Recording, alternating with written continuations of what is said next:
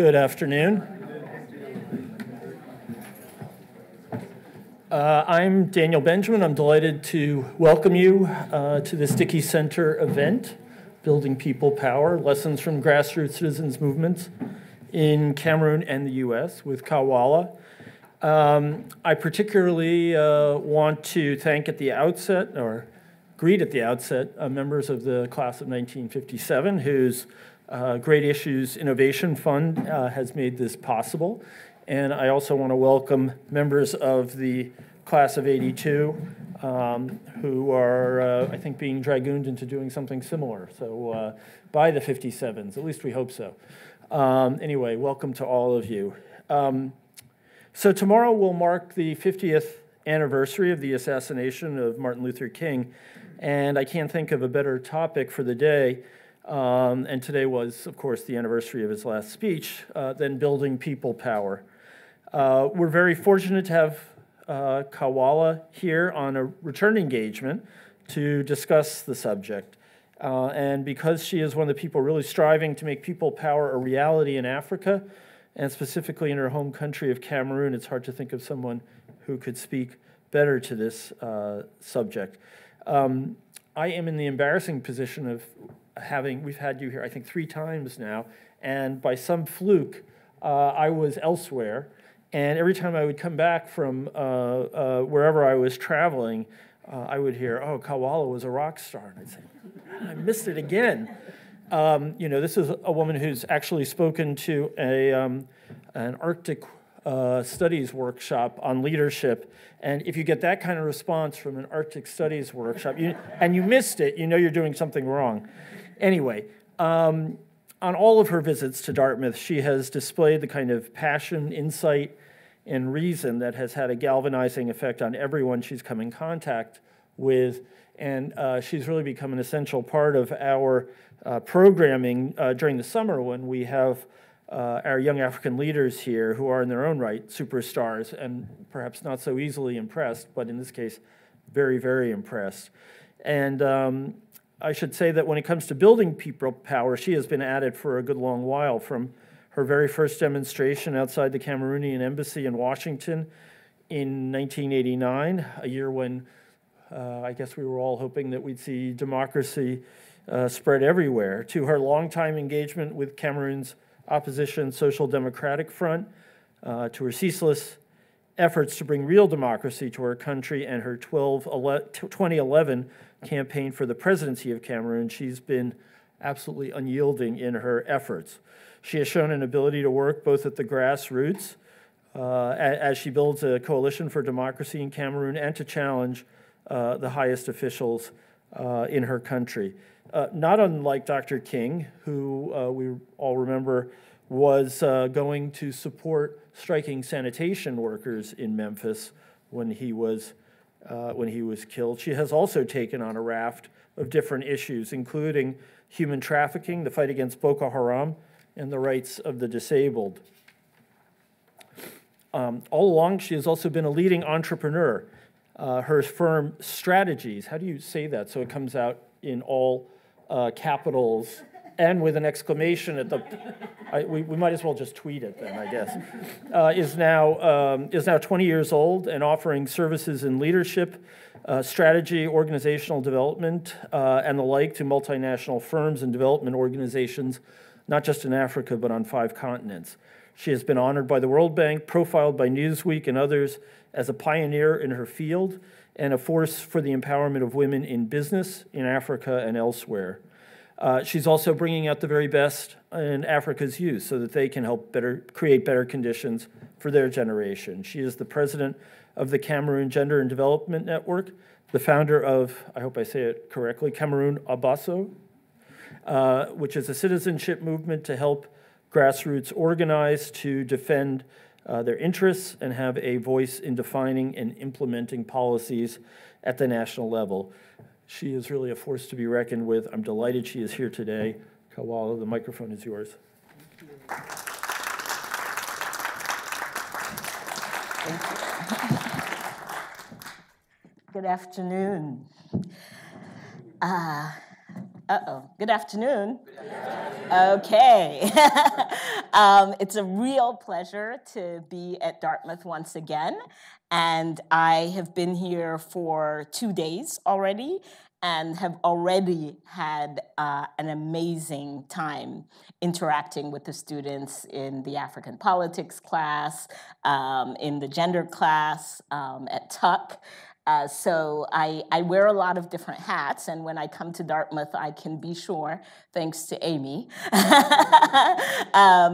to put on all of those hats, which for me is always a wonderful moment. And I do want to say thank you very much to Amy for being the connection between myself and Dartmouth. I think we met virtually, right, through a mutual friend, and then made that connection that brought me here.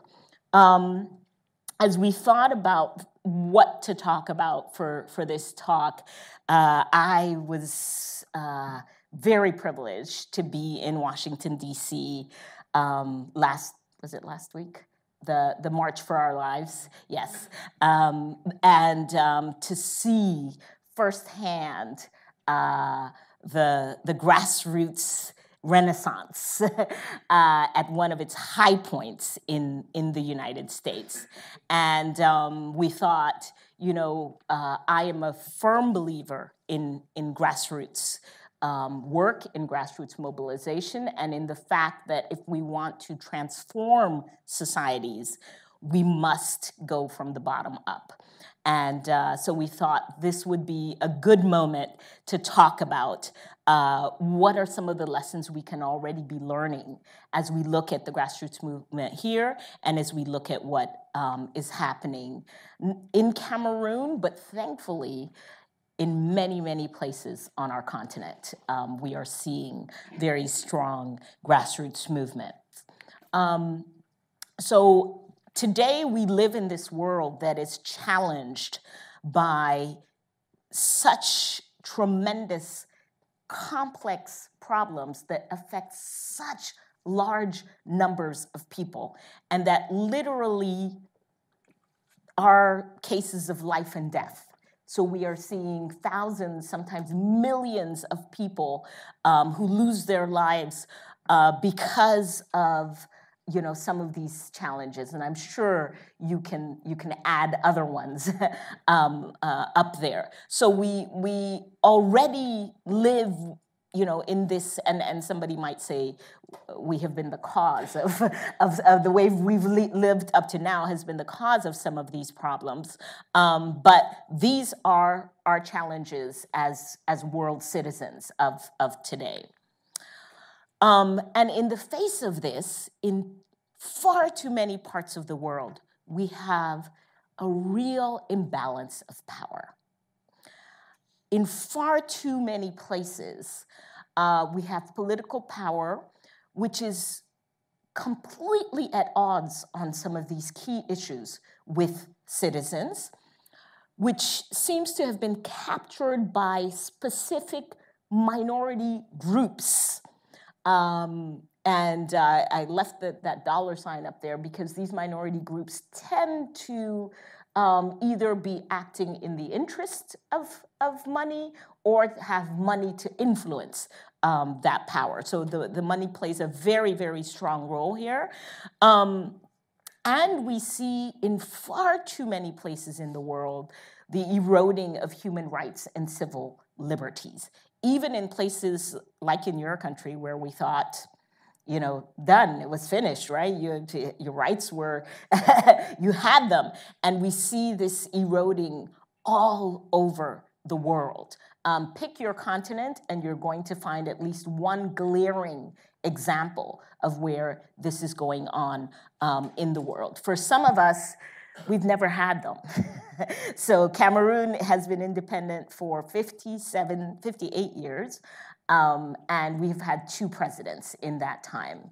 Our current president has been there for 35 years. He is 85 years old. There should be an election this year, and he will be running.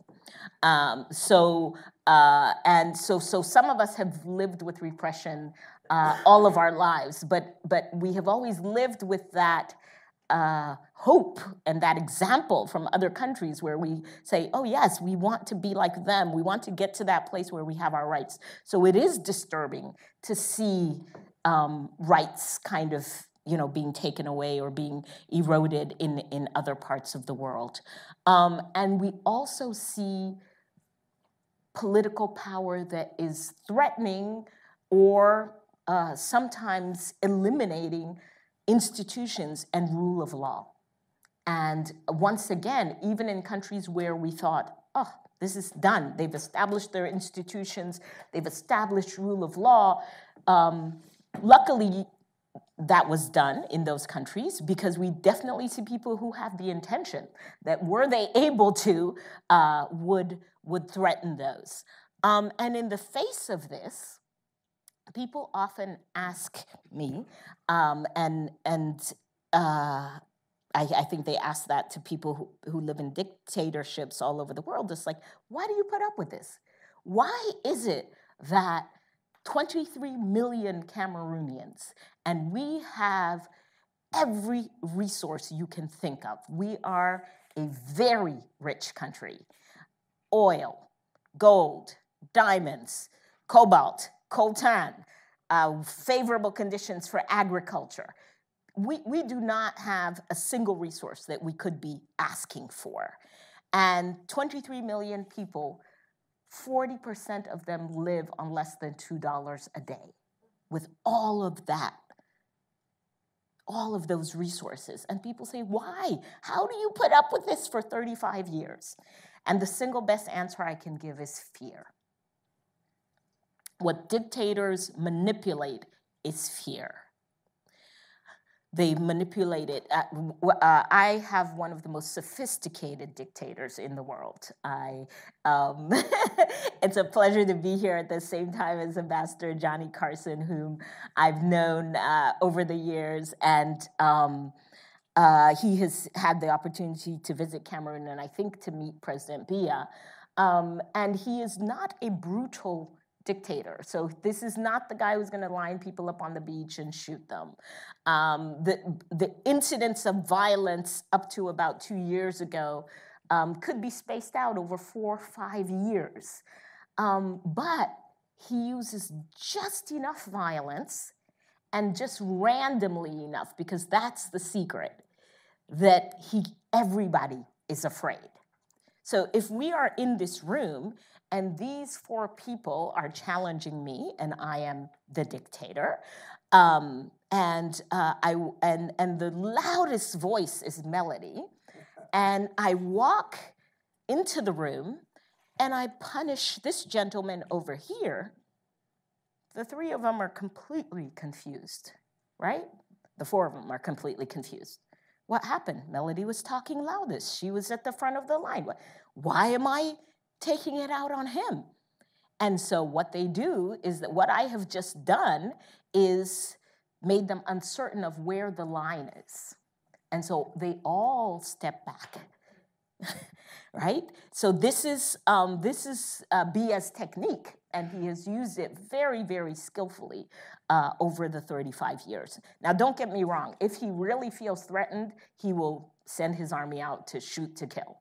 So it's not like this is a nice person, but enough fear is used to keep us paralyzed. And it's also intimidation all the time. In 2016, I think I was arrested 5 times. I have to explain to people that I wasn't demonstrating any of those times. They just thought I was going to demonstrate. So these were preventive arrests. But that instills fear very well. You intimidate people you are organizing, now find out that the leader has been arrested. Half of them are like, okay, we don't want to do this anymore. Paralyzed by fear. And I see that in your society a little bit, the way that fear is being manipulated. People getting fired from top government positions without anybody being sure why, why this person is fine. I was like, this is straight up Bia right here. I recognize this. People feeling like they have to be more loyal to the individual than they do to the state. These are all tactics of intimidation and instilling fear. Population that becomes uninformed by facts. So that also I've watched in your society. So you guys are new to fake news. We have been at it for 35 years. Government, political leadership creating sufficient doubt in the minds of people as to the veracity of facts, right? And then the population is confused.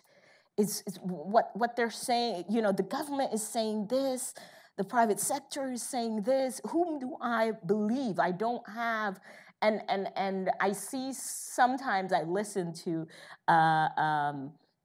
some of my American friends mocking part of the population, saying, how can these people believe that? And this is incredible. And I say, watch out, because when you do not have a culture of checking 4 or 5 news sources and establishing your own channels for getting information.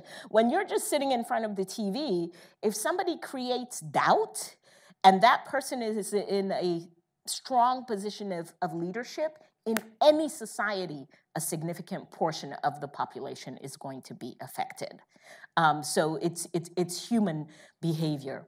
And then we are fueled by our subjective identities. So we are fueled by our identity because we have created this uncertainty with regard to facts. I have to hold on to something. So I hold on to my religion.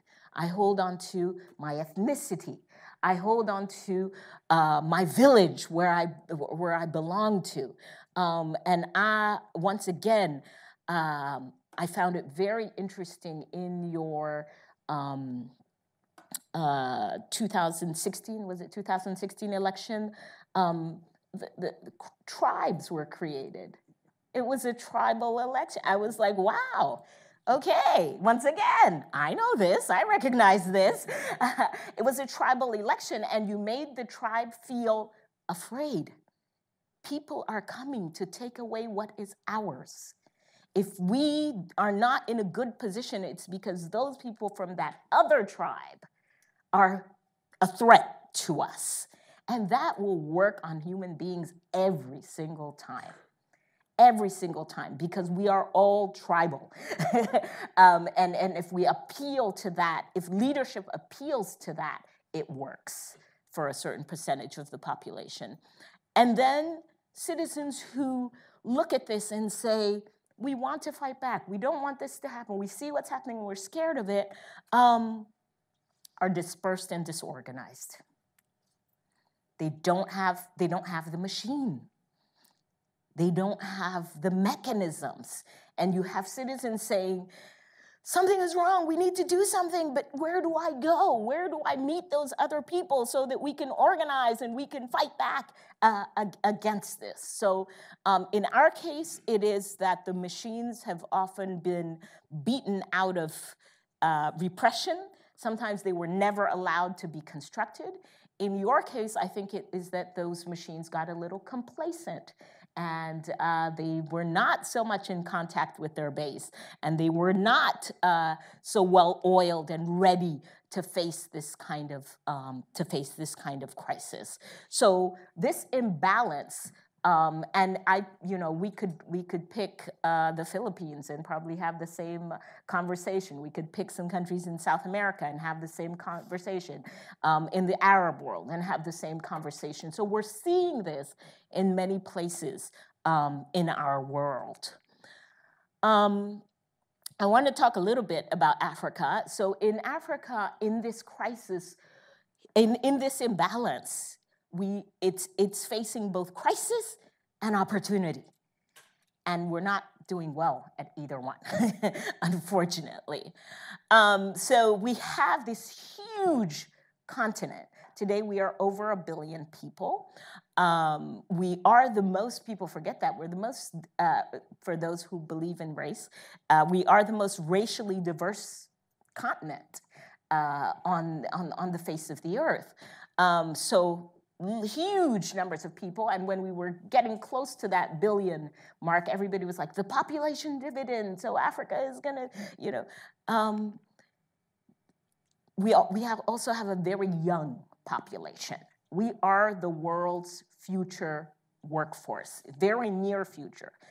2020, we will be the largest workforce. There's a question though. Africa is not creating the jobs for these hundreds of millions of people. So we're gonna have all these citizens who have all these needs, and we don't have the work that has been done politically to be able to create that. The other thing that people don't think about, Africa is urbanized, the fastest urbanizing continent in the world. So right now, 40% of us live in cities, and that will be 50% by 2030. Lagos, Kinshasa are going to be amongst the 10 largest cities in the world very soon. Crisis. These are cities where 70% of the people live in slums. They don't have water, they don't have sanitation, they don't have, nobody's picking up the garbage, et cetera, et cetera. We always talk about the potential of African women. And of course, I strongly believe in that potential. And I think there's some people here that I see, Lima Bowie up there, I think she's been on your campus, Wangari Maathai, Dawn was talking about her yesterday. African market women, which are part of the strongest economic force on the continent. I like to remind that this dynamism is not recent. This first picture is of Amina of Zaria, this one right here.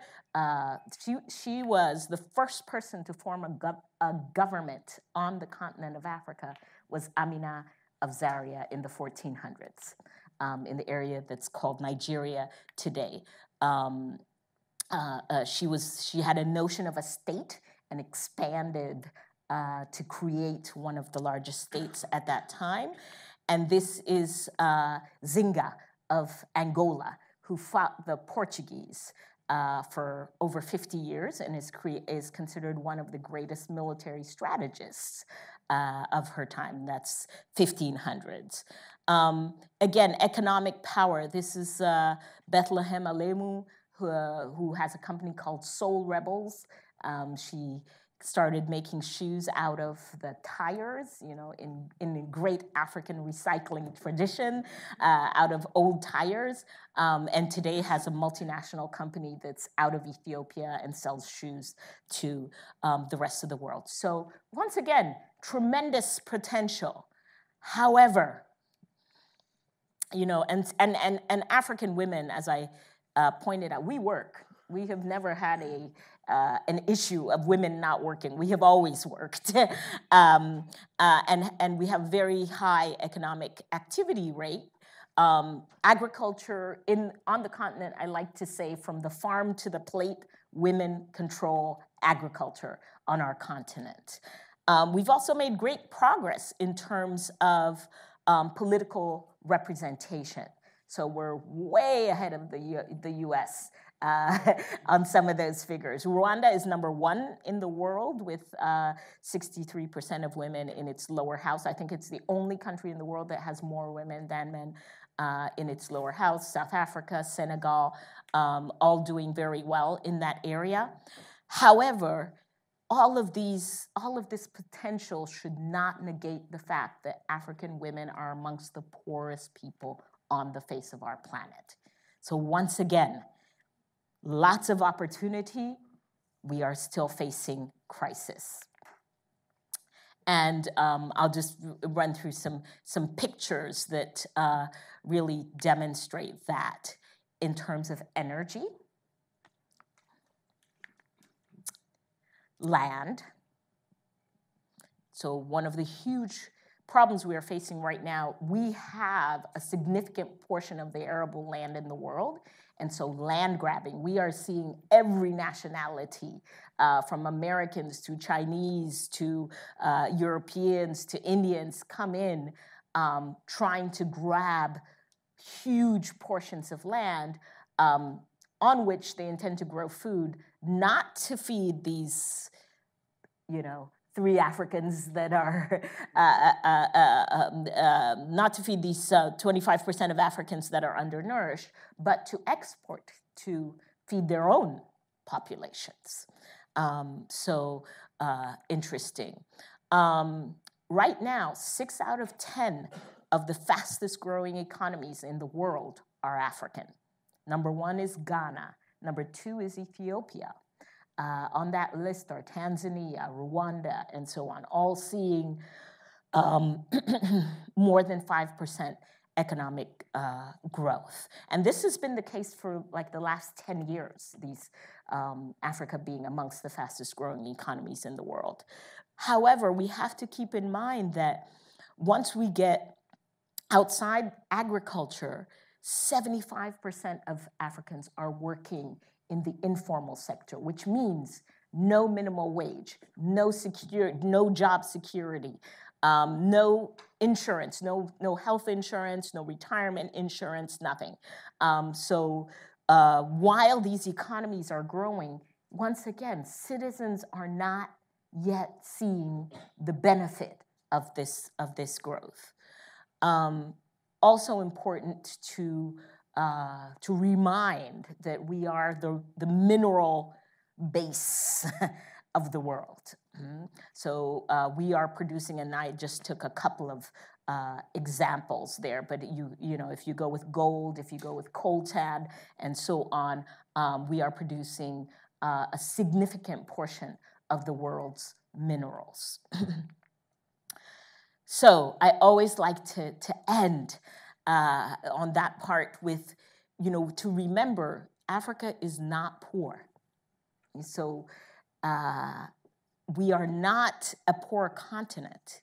We are, however, for the most part, still poorly run, which results in Africans being poor. So this is both the opportunity and the crisis. And those crises in Africa, we can take a quick look at what they look like. We have seen an extreme resurgence of violence on the continent. The blue is for the most part our terrorism belt.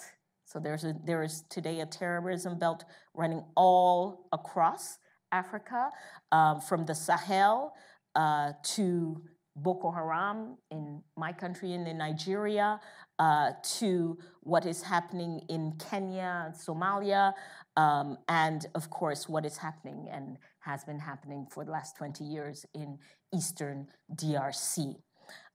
So many, many millions of Africans are subject to violence on a daily basis in their lives, thanks to this poor governance which we've seen. A lack of basic human rights, of basic freedoms, the right to assemble, the right to speak. We were protesting here the right to assemble, which is taken away from us. Our government, today they give it to us, tomorrow they take it away, and the next day you never know what's going on.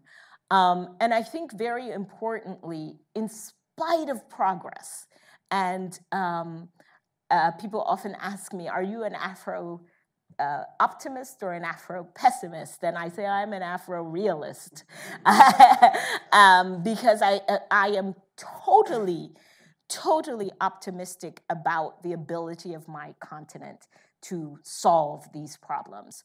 I think we have to be very realistic as to where we are and what is the task that is before us. And that means we don't have water, We have 32 million children right now on the continent who are not in school, and the likelihood is that at least 50% of them will never see the four walls of a classroom. You know, our basic services, water, electricity. I'm so happy. I don't know, some of you saw these 30 or so African heads of states last week in Kigali. They were signing this big trade agreement, free movement and goods, and that's great, but we're not gonna have any kind of trade without electricity. You know, you have to solve the foundational problems. So what does this mean for us as citizens, as African citizens? For us, and I'm talking here from the point of view of those of us on the continent who I'm a Central African. Central Africa, West Africa, doing great, really doing great. I think there's one country left, and the people are on the streets right now. It's Togo, and you know, he's gonna go down. So all the other countries in West Africa are democracies of some level or another. Southern Africa, doing not badly. South Africa is a big challenge, but they are not doing badly. Elections are established as a mode of transfer of power. Citizens have some basic rights, et cetera, et cetera. Central Africa, the last bastion of the dictators. We do not have a single democratic country in our region, not one. So we are the Cameroons, the Congos, both of them, Equatorial Guinea, Chad, Central African Republic, who else is in there? Gabon. So we are that last region in Africa that has not even made the first steps towards really a democratic and system of governance. We are also probably the richest part of the continent. We're where the oil is, Gulf of Guinea, where all these minerals are. And so, you know, some people link the two. So we have to get rid of dictators. People tell me all the time, well, how do you think we can negotiate with Biya or Kabila? Or you can't. You can't. This is the nature of who they are. Means that it's us or them. You know, that's the way they've run the countries for 35 years. I don't think Biya is going to change at 85 and after 35 years. So we have to get rid of them. And luckily we have examples, beautiful examples in Africa where citizens have organized and gotten rid of them. Tunisia, Burkina Faso. I love Burkina Faso. They are my heroes. And to me and to our movement, we have to rethink our countries. We inherited colonial states.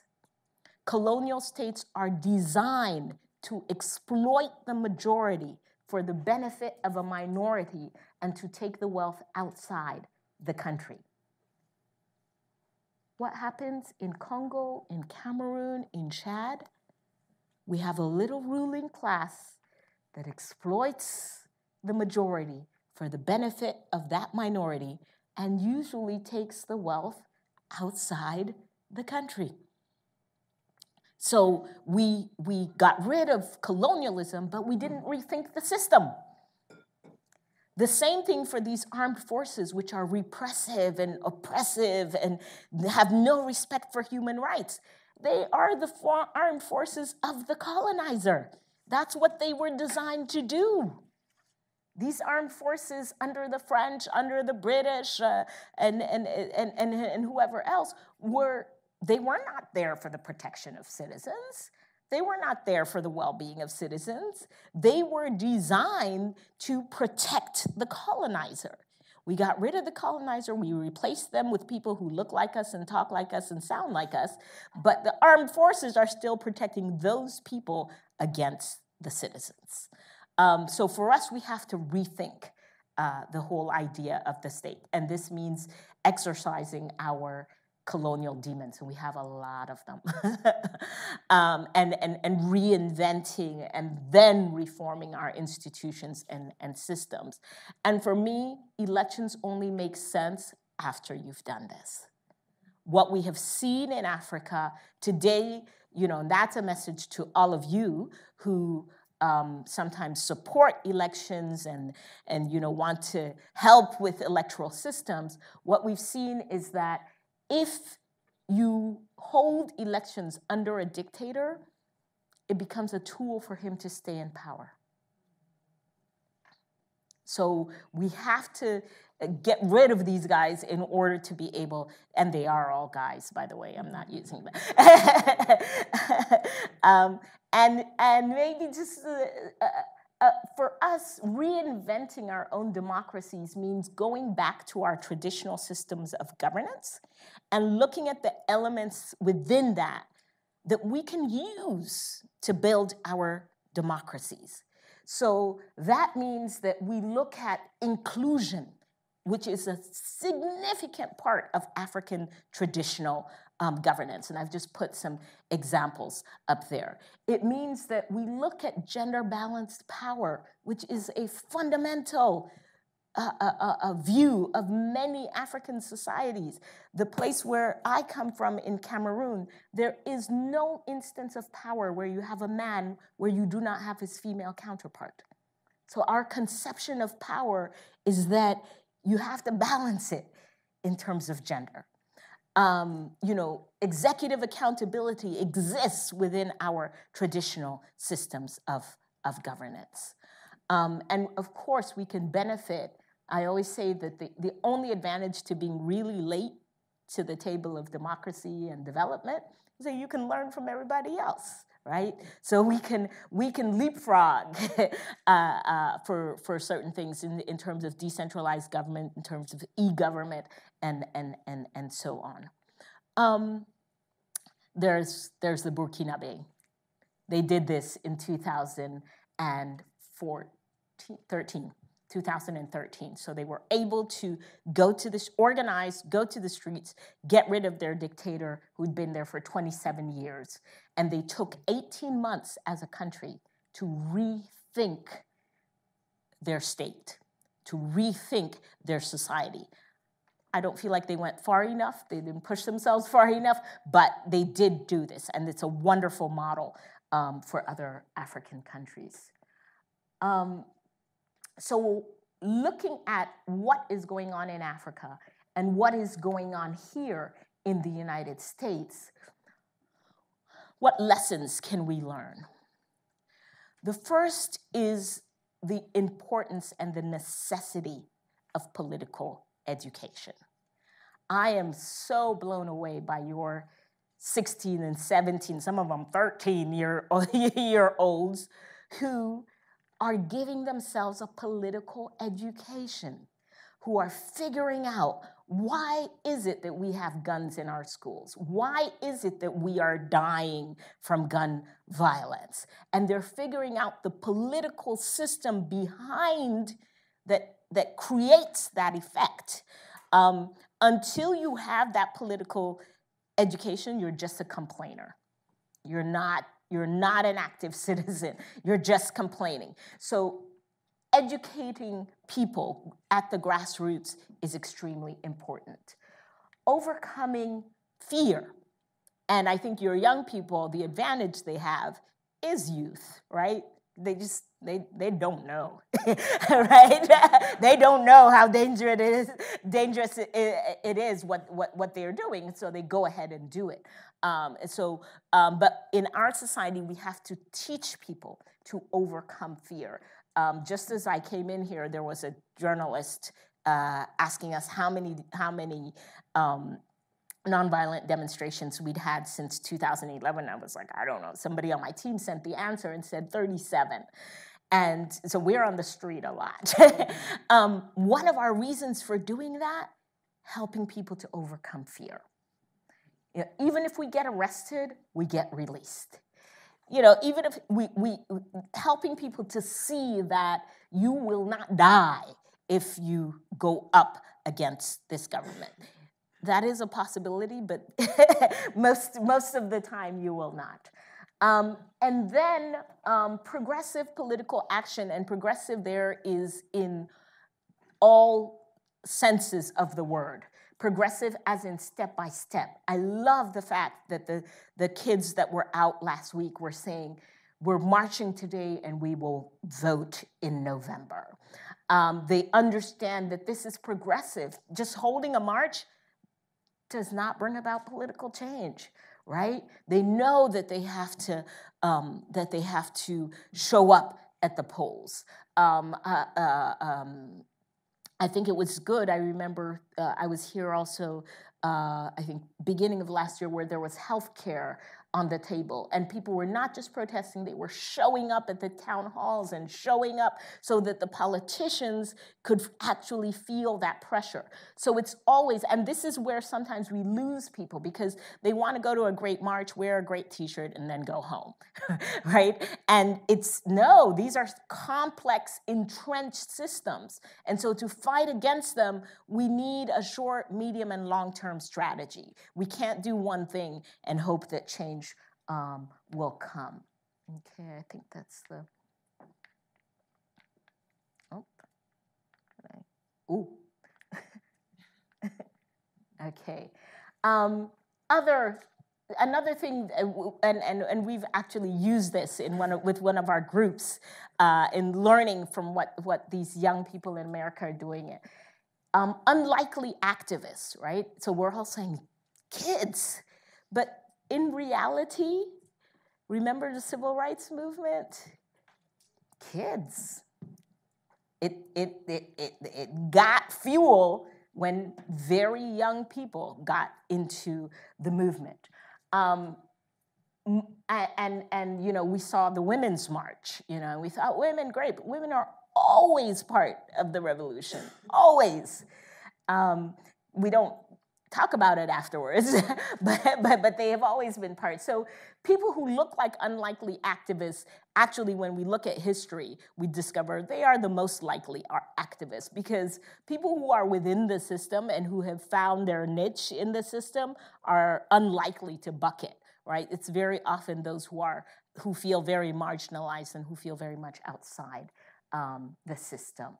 Of course, people can see something in society, they can observe it, they can think it's horrible, they move into action only when they feel like this has impacted my life. And then action has to be clear, simple, and strategic. I loved what happened to one of the youth activists after the march, David Hogg, yes, right? Who got insulted by some media person, and he said, I'm not going to respond.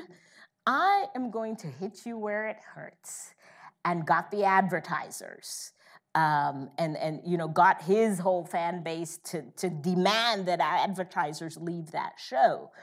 That is being strategic, extremely strategic. And so as we mobilize and as we learn from one another, these are some of the lessons that we're learning. So it feels at the same time like a moment where we have this imbalance in political power, but it feels to us also like all over the world, citizens are waking up, they are standing up, and they are taking back their power. Thank you, and I will take questions.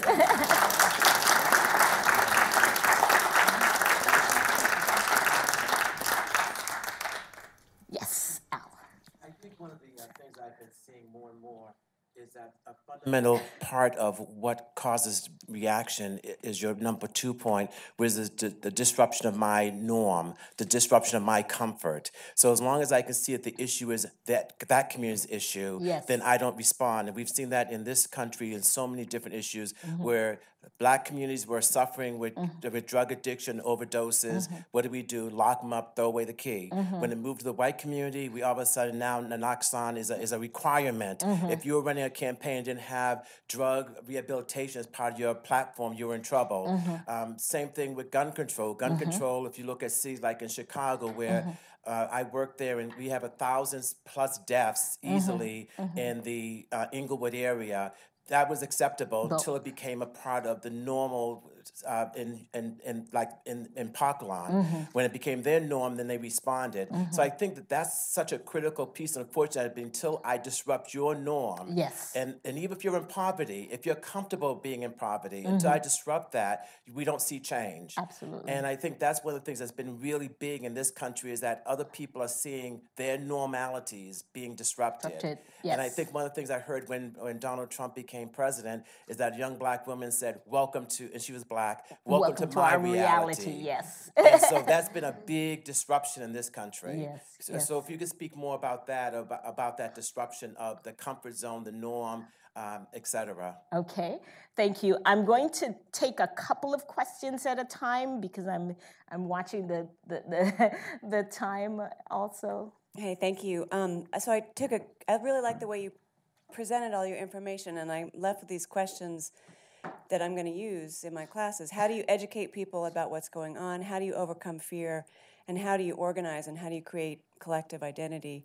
And the question about education, the question is about to what extent has online forms of education, digital learning, had an impact, made inroads on the African continent?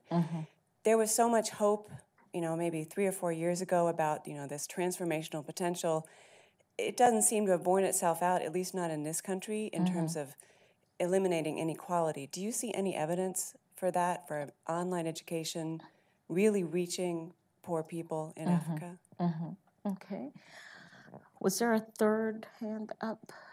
Right here in the middle. We'll go this way and take.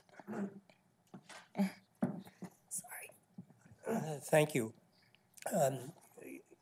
Not only your speech, but your work in Cameroon is truly admirable. Thank you. But as I watch what's happening in Western Cameroon, what I see is a group of people who've been frustrated and removed from the political system over not Ahijo as well as Biya, both presidents of Cameroon, and are now moving into violence and being driven into violence too.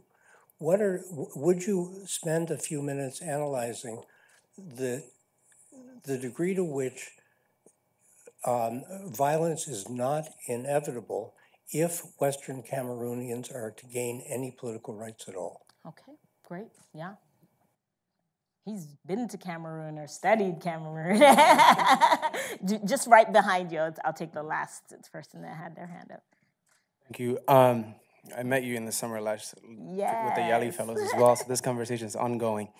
And I liked how after the conversation with the Yali Fellows back, one of the things that we talked about, which I'm glad that you pointed out, was going back to revisit structures. And upon which, because as Audre Lorde says, the master's tools cannot be used to destroy master's house. So revisiting these tools, and the nation state is a tool of colonialism. The nation state and its political organizations are tools for, upon which like these states are these are their foundations. And so revisiting those foundations, those paradigms, I thought it was wonderful that we're like that you're arguing for that you have for the return of that. But this sometimes the return to like this pre-colonial civilizations can sometimes be over-romanticized about what is there that's being reclaimed. Yes.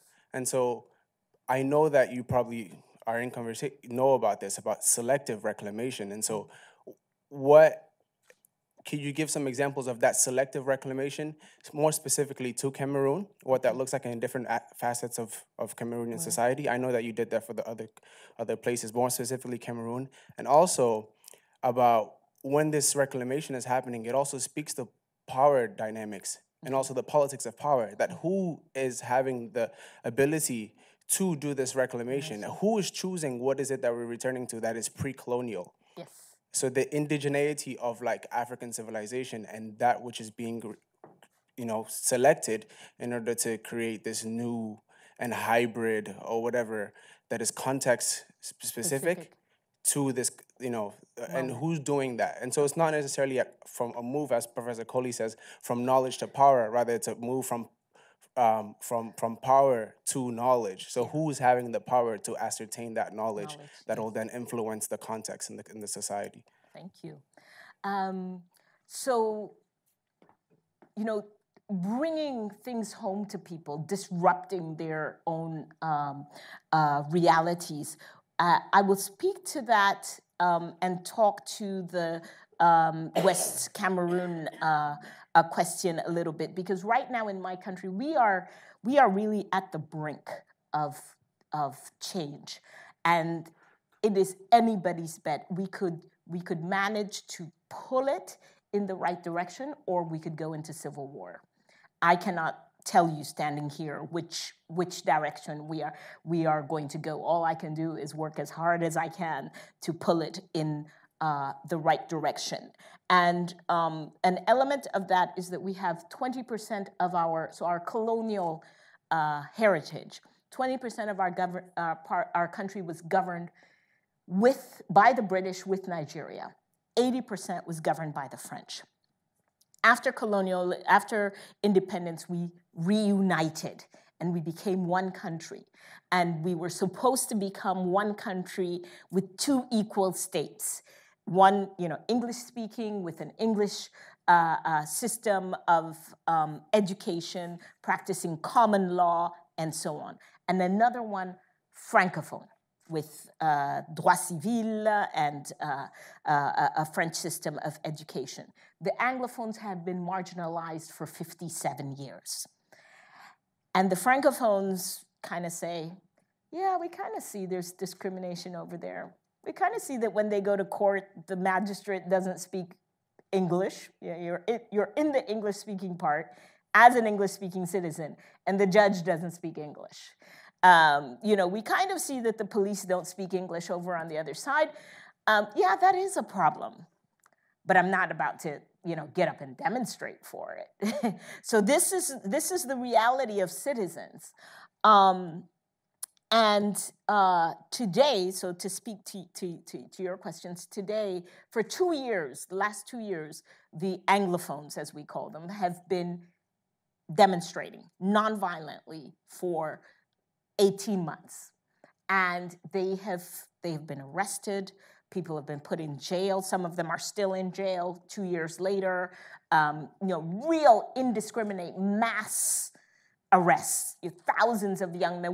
I'd get calls in the middle of the night. They just arrested 100 young men in this area. They just arrested in this area. We're running around trying to find lawyers, trying to even find them, because the government doesn't even respect the law and tell us where they are and give access to legal assistance and so on and so forth. All of this was happening, and 80% of the country is kind of like, they even bought the government's discourse, which was, look at these bad Anglophones over here. They're trying to divide the country. They are trying to, so that was what the government was saying. The Francophones also felt like, I don't have good roads. I don't have a health system. I don't have good schools. So, why are you all demonstrating over there and calling it an Anglophone problem? Because I have the same problems. So we really have seen our country. 3 years ago, if you asked a Cameroonian, what does it mean to be Cameroonian? I bet all of my money that out of the first three things they would have said, one of them would have been, we are a bilingual country. That was part of our identity. Today, if you ask an English-speaking Cameroonian, they will tell you, I am an English-speaking Cameroonian. And many of them will not even say bonjour to you in French. Total transformation in a space of 24 months. So we were faced with this problem. How do we get Francophones to better understand Anglophones? How is it that we, because we have one single problem. It's the government. So how is it that we, bring people together? We started in November of last year bringing women, Anglophone women and Francophone women together, just to talk, just for them to explain to each other what their reality was. Tremendous. I mean, within 30 minutes of the conversation, the Francophone women were ready to demonstrate. They were like, what? They're shooting at you at night. You have to gather your children and run to the bush, and your families are being split up because some are refugees. This is unacceptable. So we always have to keep in mind that in this imbalance is the control of information.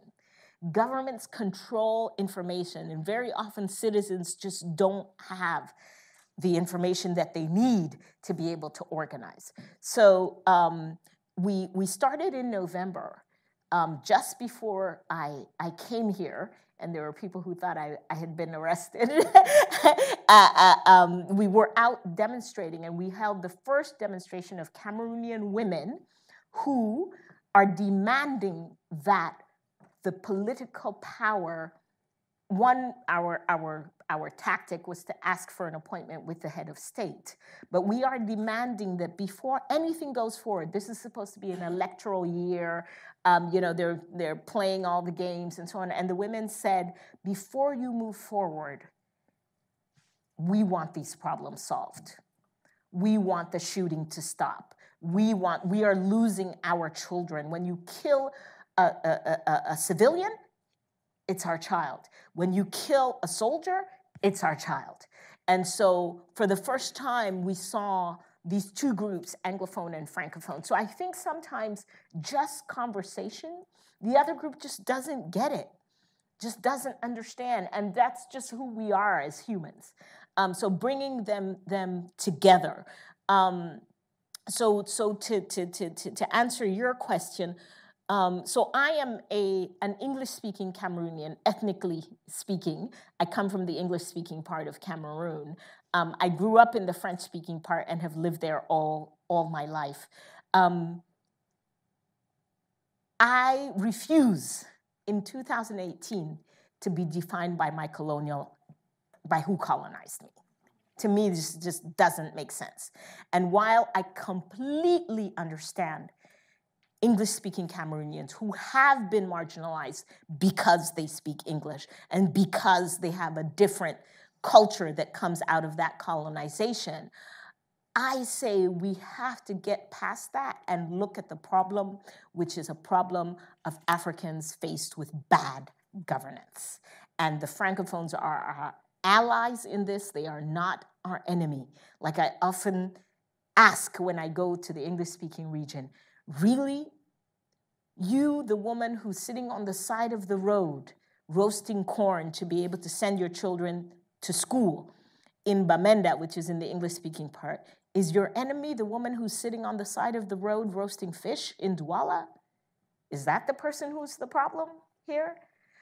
So getting people to see each other's realities. And what we've begun to do is we have visit trips back and forth with different groups of people. Are we going to be able to do enough in time? Because now the English speakers have become violent.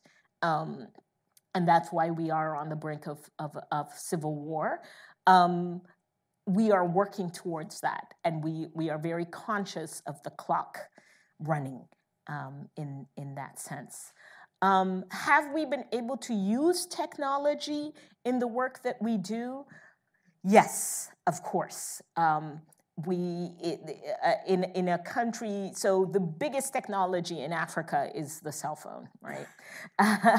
And the ability to send messages back and forth using the SMS, the message service. Online education in Cameroon, no. There are countries where it's making a real difference. Tunisia, South Africa, Nigeria, Ghana are some of the countries that are really able to use that. Internet access in Cameroon is still only about I think it's up to about 24% now. So we still have a significant portion of the population that doesn't even have access. And that's true in many other countries on the continent.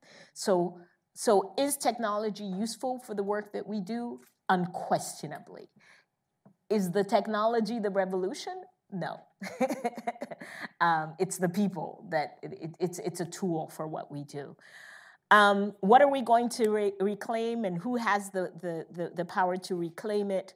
I am not, again, an Africa romanticist, you know, so everything was not perfect before the colonizer came because it was a human endeavor. It was, you know, so it couldn't be perfect. Were some things better? I certainly think so. Is it unfortunate that we did not have the possibility to experiment our own journey in terms of building who we were as people? Absolutely. In my opinion, it is not a question of going back to a certain time. It is a question of knowing, of getting the knowledge, because most Africans don't know. We just don't know. We study, a Cameroonian in school studies European history. We know our French history, we know our British history really, really well, and we don't know our Cameroonian history. So it is a question of knowing our Cameroonian history. You know, I remember the first time that I did a talk and I talked about traditional governance. There was an Ivorian guy and he said, "There is no governance in Africa. What are you talking about?" We just don't know. He happens to come from a country, Côte d'Ivoire. I was mentioning to one of the classes yesterday. Côte d'Ivoire has one of the most, the Hébrier people of Côte d'Ivoire, one of the most democratic and extraordinary systems of traditional governance. It's an entire class of age that is in charge of managing the village for a 4-year period. Extraordinary. System that nobody studies. We go to the festival, right? So the other thing is that foreigners made our culture, our philosophy into folklore, right? So the party that happens when they do the transfer of power is a big international party. You see people from all over the world coming to the party. Nobody is studying what is actually going on in this community in terms of their conception of power, of governance, and with the Hébrier, the men and the women are equal in that governance system. So to me, it is about getting knowledge, and I hear you that there will still be choices about what knowledge you go and get, you know, and about what it is that you will be learning. I think that already if we accept that we have to go and get, then we can have debates about what it is that we are supposed to go and get. Okay. Any other questions?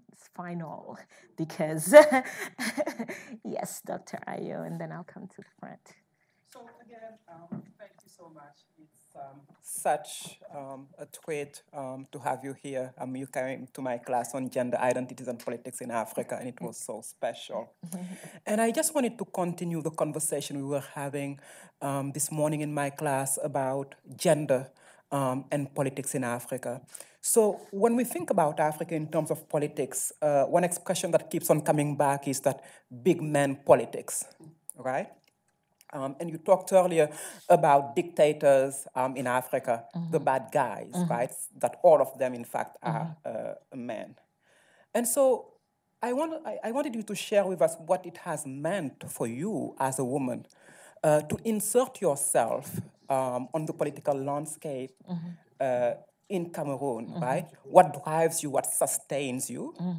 And then how do you bring other women from Cameroon, other Cameroonian women, into the process and get to demystify the ways in which leadership and political power has been conceived as patriarchal in many African nations and societies. Okay, thank you. That's final question here. it's up. Oh, yes, go ahead. So I was interested in the introduction to hear that you also work in disability rights, and that's the community that I work in here, so I'd be just very interested to hear a little bit about what you're doing there. Okay, great. Yes. Oh, you have a mic, yes. Thank you so much for coming. It has been a pleasure listening to your story and your path. My question is regarding industrialization and development. So for the US, for it to go through pre-industrialization to post-industrial world, it had to exploit a lot of minority groups, and in Europe, it exploited the continent and colonized. So through that, they were able to reach a point where now they can sit and think and don't have to worry about industrialization and the problems we face in many African countries. So assuming that we have the natural resources, I mean, it's still up for grabs, but that we actually have a control over our natural resources, do you think many African countries can industrialize without exploiting a group of people? And if you need exploitation for industrialization, how can you talk about sociology and human rights and actually giving basic access to the whole population? And then if you are divided into different ethnic groups, then you start questioning equity within the population. Can you talk a little bit about that, please? Mm-hmm. Thank you. I knew I shouldn't have asked that last question. Thank you. Very, very profound question. My experience as a woman in the political landscape in Cameroon, I think is very similar to the experience of women almost anywhere in the world in the political landscape. When you start off, nobody takes you seriously. You have to do 5 times as much to be able to get recognition. You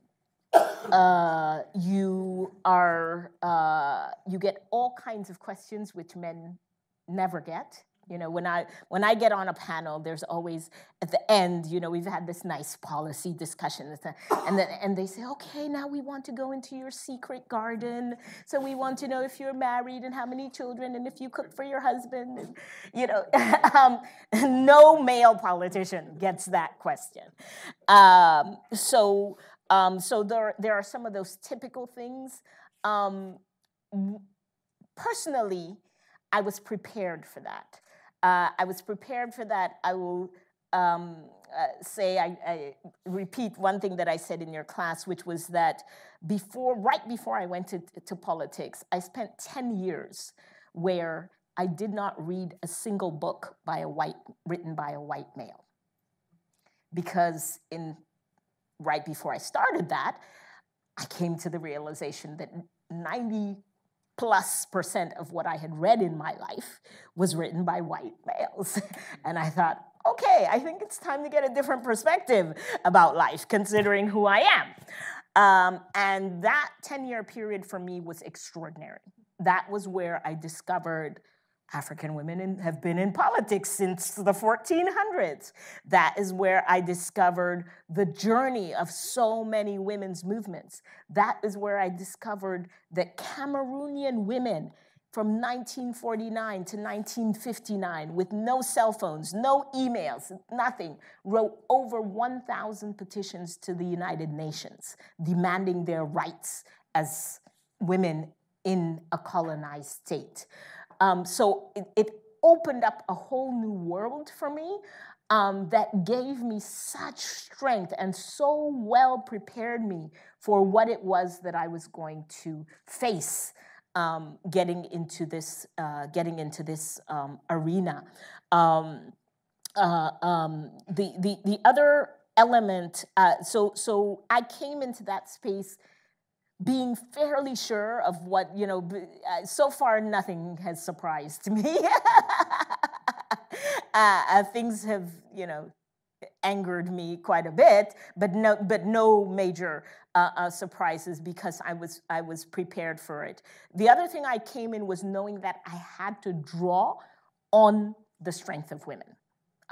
Personally, I come from an extraordinary line of women.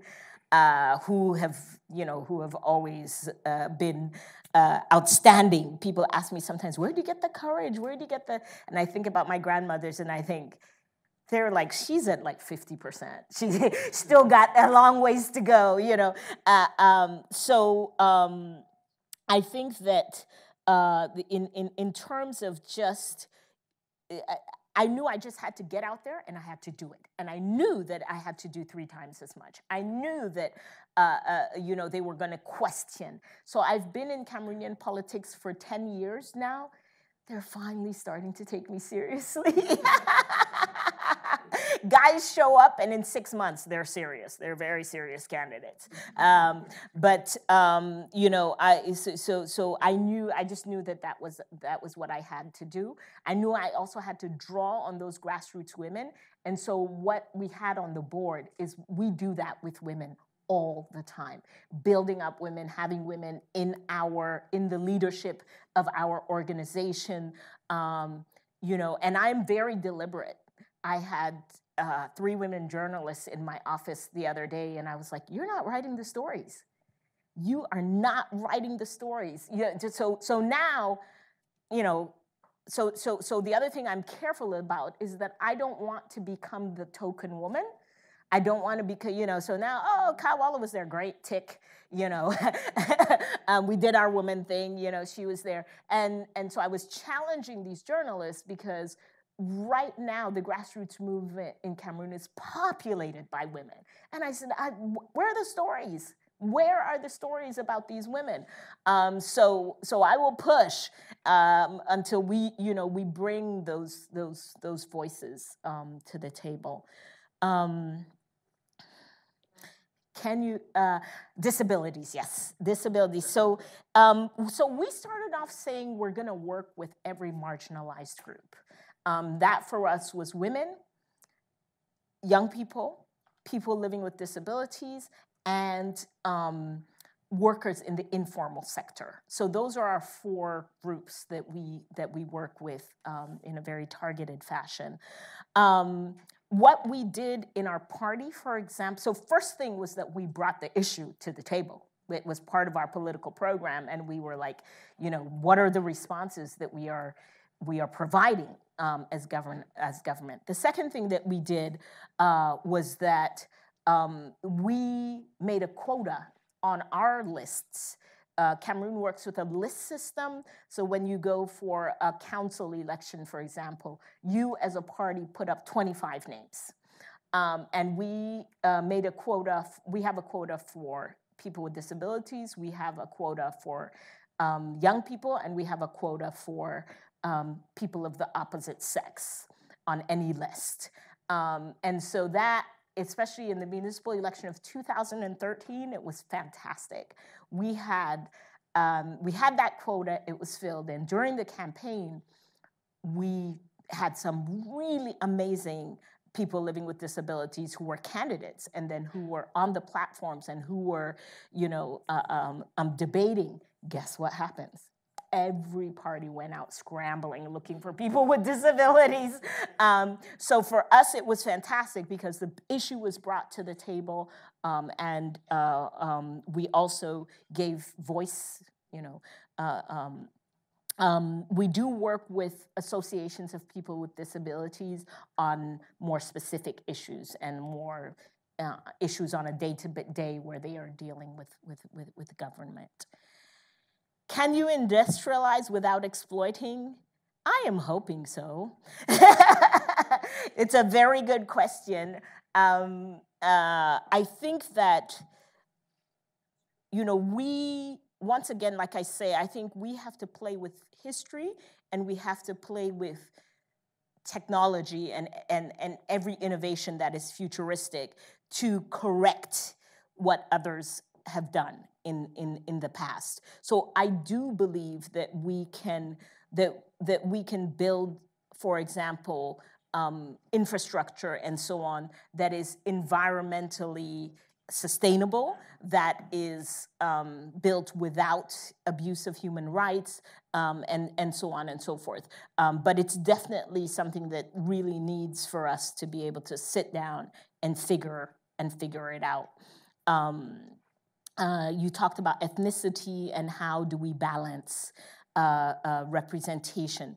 So the way that we conceive even our transition is that the conversations start at village level and they move up to the municipality level, and then from there up to the regions until they get to the national level. So first thing is to make sure that all the groups are included in whatever national conversations you are having.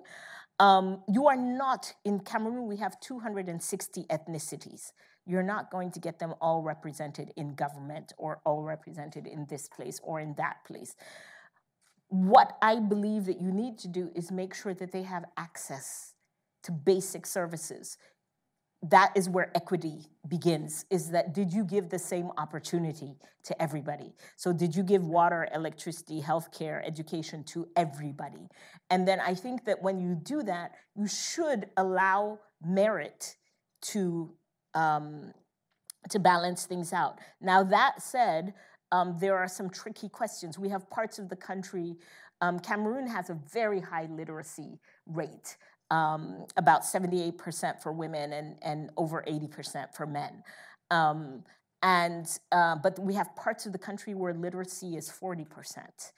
So very clearly you will have to do specific things in certain regions to level the playing field. But I see equity more as, did you give opportunity to everybody in an equitable manner, rather than is every person represented, is every ethnicity represented at every place where decision-making is going on, yeah? Yes, we have to. No, I have one question for you before, is that not going on? Did I just turn off? One question first and then we'll wrap it up, and I'll just say, curiosity. Politics is often about making coalitions, and I'm curious who there is in Cameroon who you most want in your tent and have not been able to get there, and why?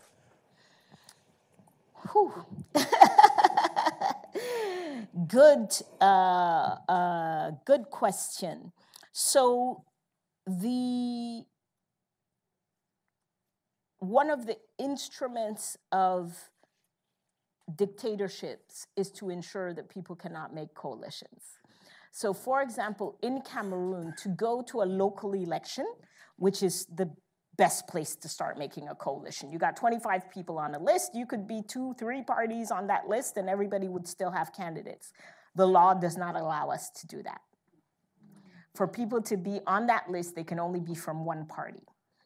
We have actually done it in spite of that. In 2013, when we went to elections, we had 5 parties together, and we just decided that this list in this municipality was going to be under this party's name, and this list was going to be under this party's name, and so on. And so we went that route. Right now, amongst the top leaders, we are in an election year. I don't believe we should go to elections with BIA. There are people who believe that we should go to elections. So there's just, I would say, 5 of us who are right now in the top political leadership in Cameroon. We are talking to each other. The difficulty is that we don't quite agree on strategy. So while I feel that we should use our strength to weigh in on process before we go to an election, because we've been going to elections with BIA for 25 years, you never win. He wins at 80%, 90%. While I feel that way, some of my colleagues have analyzed it differently and feel that they want to go in as a presidential candidate. I can't argue. That's where I was in 2011. So we're talking to each other. I'm hoping that we are going to be able to use our collective strength. The Anglophone issue, right just before I came here, I hosted a meeting of these 5 leaders. And where I believe that we can begin to act together and where we don't have any disagreement is on the Anglophone issue. And I'm hoping that if we begin to work together, we will, find ways. But what has happened is that they have often said, form a coalition, make one candidate to be against. That's not going to work. We're 5 people who want to be president. When you define it as parties and not as, low-wage workers or middle-wage workers or something like that in terms of who you want. Yes, so that's the political coalition. In terms of the groups in society, so the other thing that at least our dictatorship has done is to ensure that nobody can organize. And so trade unions have been under attack for 57 years. Every time that a group of workers starts to, look like it can actually carry out action against the government, they go in, they use every instrument. Money, they'll buy the leaders off, violence, repression, whatever way they can, they will break it up. But we are working with non-traditional groups. And what we have learned right now is that instead of trying to work with a formal group, we work with informal groups. We're fine for you all not to have a name, not to have a bureau, and you're a group of market women who want to work with us. You are a group of motorcycle taxi drivers who want to work with us, and that we are doing. The group that we're working really hard to get in a coalition is the church. For us, that is a group that could seriously impact the way things go. And right now, they are divided. Even they are divided. Yeah. Okay. Well, thank you so much. Whoop. We have one more question. One quick question. Yes. If I can ask. Yes. Well, the rest of the questions, we have a dinner where the vast majority of our audience and others will join us. We'll keep the conversation going. So perhaps, Is that okay with you? Clark, we can give you the first question. Very quick. Yeah. You mentioned Spanish, but is English the universal language of Cameroon at all levels, leadership? No. French. Yeah. French. French is spoken by 80%. Okay, well, before everyone runs out, let me just thank you, and I hope you'll all join me in thanking Kah Walla for a great